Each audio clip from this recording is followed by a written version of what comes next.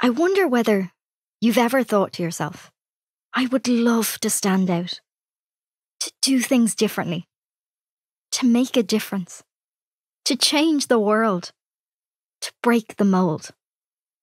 But you figured, no, that's impossible. In many ways, that was my story. Or it could have been.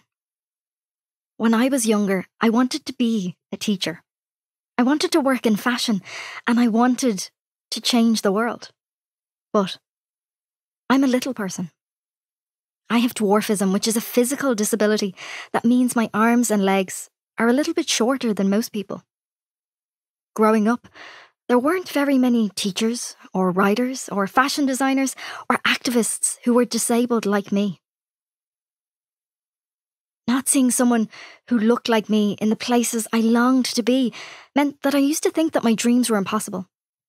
But from my earliest days, my parents encouraged me to believe that I could do anything that I dreamed of. They told me I might have to find a different way to achieve my dream. But it wasn't impossible. Just because it hadn't been done before, it didn't mean that I couldn't be the first. I went on to become the first little person to be on the cover of Vogue, a monthly fashion and lifestyle magazine.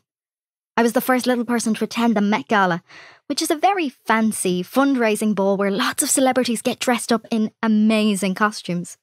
I created the first little person doll and the first little person mannequin, because when I was growing up, there was never any toys or shop mannequins that looked like me. I introduced the word for little person into the Irish dictionary and into Irish Sign Language, and I am the first little person to ever advise the President of Ireland. I'm part of a group of people called the Council of State, who he calls on whenever there is a big decision to be made. I was able to fulfill my dreams. Now I want to help you fulfill yours.